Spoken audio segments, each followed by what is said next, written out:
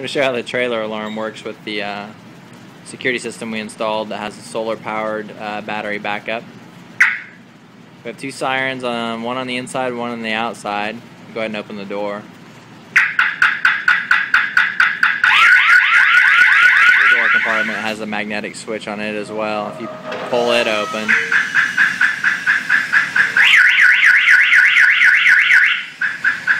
you can see how the lights work with the remote. So when the alarm sounds, there's a siren on the inside and outside,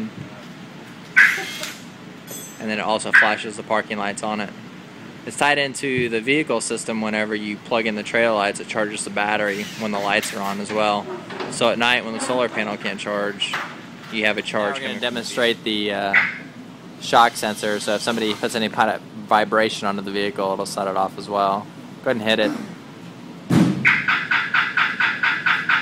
That's the warn away, and if you hit it directly hard,